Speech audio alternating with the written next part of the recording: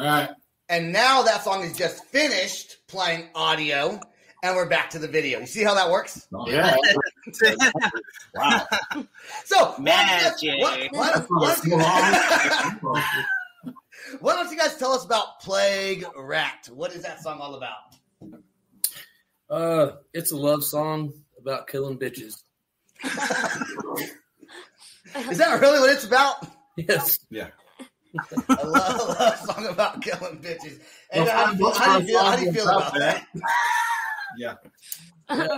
Not that we believe in that, but Well, anything that has my name as the writer, chances are it's a love song about killing bitches.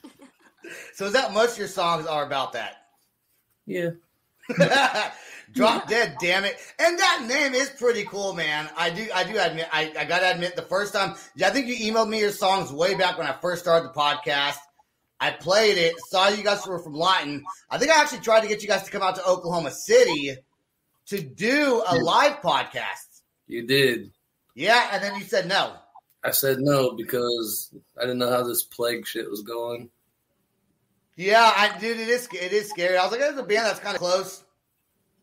So when you guys play in Oklahoma City, though, that was like an hour and a half back to Lawton? Yeah, something like that. Yeah. You ever accidentally get too hammered and you're like, fuck? No. No? No. But we have a lot of, collectively, we have a lot I don't believe that. of experience. like one person has to always make the commitment not to get too fucked up so they can drive the rest of us home. Okay, so the band does get fucked up. So you have a designated driver. Oh yeah. We don't do that anymore, man. We don't do that stuff. Yeah. It's designated. Don't drink as much driver. Yeah, you can have a couple beers, but yeah, we watch that stuff. Yeah, well, I Uber it, but I guess you can't Uber it all the way to Lawton. Could you? No. Could you? With all our gear. So when you guys play shows in Lawton, do you get a pretty big turnout, from your home community? Yeah, we get a decent turnout. And what's your biggest hit? Sam likes that Velvet. What was it called? The Velvet Darkness. Yeah. Now that was off your last album. That's off this EP, Hell of the Plains. Is that not it? What's Sam? My favorite was Leather Apron. Oh, Leather Apron. That's right. Oh, that's right. Not Velvet Darkness. Leather Apron. Well, Velvet. It sounds the same. I got that song. Velvet Darkness stuck in my head. Ava, help him out. Ask some questions. He's going blank. His mind is starting to scramble. I am curious, at least about your band name, where that came from. Actually, I've always had the name Brandon Dammit in all my other bands. So when I was in the band Day of the Sick, I wrote a lot of music that wasn't punk rock, and I wanted to do little solo things, kind of like Nine Inch Nails, just one guy doing all the shit. Right. And so I called it Drop Dead Dammit. Then all these years later, when we started playing, we were coming up with the name, and I said it as a joke, and nobody argued with me. It's hard to come up with names, man. We're like, yeah, that's cool. I'm amazed he didn't say it was because it was about bitches, and it was about killing bitches. Well, Leather Apron actually is about Jack the Ripper. Oh, nice. It's about his perspective. That's my favorite song too. I've been a fan of theirs since before I got in the band. So, Leather Apron's my favorite song as well because of that Jack the Ripper thing. I have a lot of. I didn't write the lyrics to that song. John did. Okay. Oh, I got a question for your new bass player back there. So what was it? So how long have you known the band for? I have known them. We played together. My previous musical partner and we had a little band together, and that beginning band broke up. Got John on board, and he brought Brandon and Jesus in. So we played together under the name Undead Evolution for a few months, 6-7 months, something like that. And then we all kind of went our separate ways, and me and my music partner went on and had a couple more bands and stuff. And we just recently broke up about a year ago. And so I've known them, 10 years now? Yeah, something like that. About that.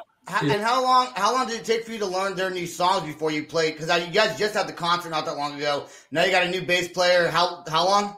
4 weeks. So it took you 4 weeks to learn. How big was the set? Hour. Yeah. So how many songs is that? About 10 songs. That's About 10 Yes. songs. Yeah. We just played last Saturday night. It was his first show in Wichita Falls, Texas, and he did a hell of a job. Really good. So 10 songs in 4 weeks. Jeez, dude, I don't know if I could do that. Well, I personally couldn't, but maybe musicians probably can. Yeah, real musicians can that understand notes and understand drum fills or bass notes. I'm normally not a practice at home kind of guy, but for this, I broke my rule and wore my family out with his songs. So when you plan, so I guess since the album's already recorded, that's with your old bass player though, huh? Yeah. Yes. So when do you guys plan on writing new music coming out maybe sometime later on this year? Or are you keeping the same set throughout the rest of the year?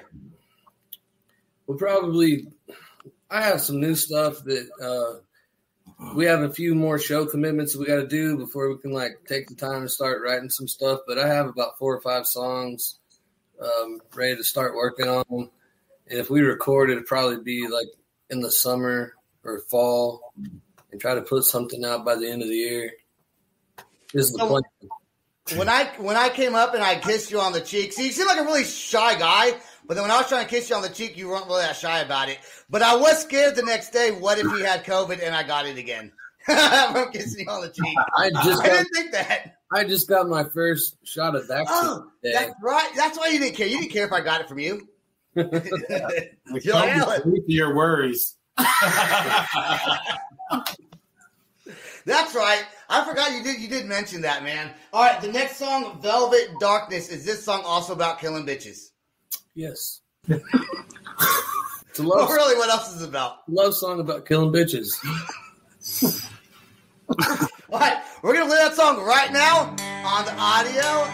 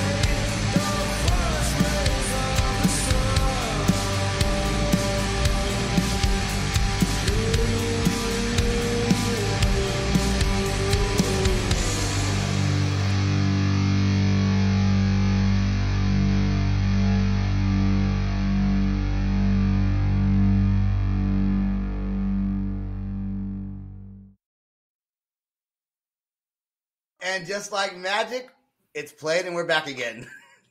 All right. All right, guys. That's probably going to be right around 30 minutes of the podcast. So how do people find you guys? Where's your music? Where can they stream you? Bandcamp, Facebook, all that good jazz. Our Bandcamp, you can buy our new EP. We hope you do. You can buy the rest of our merch there too. Is Drop Dead Dammit official.bandcamp.com. Social media on everything. We're at Drop Dead Dammit. So that's Instagram, Twitter, Facebook, all that stuff. And we have a YouTube, and I still don't fucking know. I still don't know what it is. If you search Drop Dead Dammit band, you'll find it. It's at Drop Dead Dammit. Yeah, we have two different ones on there, yeah. Yeah. Ava, if you could ask this band any other question off the top of your head, because she asked me before we started, is it scripted? I said, no, you just got to wing things. And we're testing out. She might be a co-host on the show, so I'm like, what? And I just do a lot of talking. Yeah. I'm trying to get Ava in here to see what she would ask. Jump in there, girl. Jump in. So being in like other bands that toured more often, like do you find this band more fulfilling than the other bands, or would you say like touring more often was more? I think this band is a lot more fulfilling for me personally. You know, touring how I've done it all the last 20 years or whatever, can't happen anymore. It's not feasible. There's no way you can tour like that anymore. Right. We're starting now to branch out into, like, we've been offered a show in San Antonio in April, and we're playing like with a band called Haggard's Hellraisers, like a back-to-back weekend show, like Elk City, Oklahoma, and like Pampa, Texas, coming up in April. And so we're starting to branch out. But, you know, as far as playing out-of-town shows, I like to keep it within like a certain range. You know, I damn sure don't want to ever have to go tour for months and months on end. I'm just too old and I have kids. Right, but you know, this band's way more fulfilling. It seems like the way technology is like progressed, you can do more without really having to leave where you're at, and that's kind of awesome. But as long as I get to play shows for people, I'll always be happy. Right, yeah. That was a great question. You should have asked more questions.